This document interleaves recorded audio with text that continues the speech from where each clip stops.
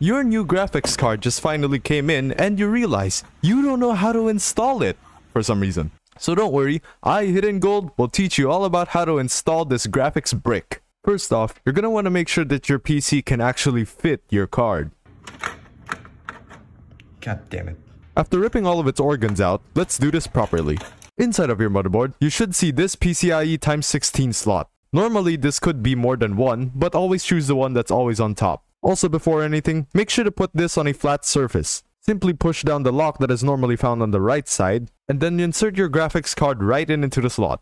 And that is how you install your graphics card. I just realized how many bent pins there are there. Can you guys tell I don't use this motherboard? Also, in most modern cards, make sure to plug in this PCIe connector into the slot to supply enough power to the card.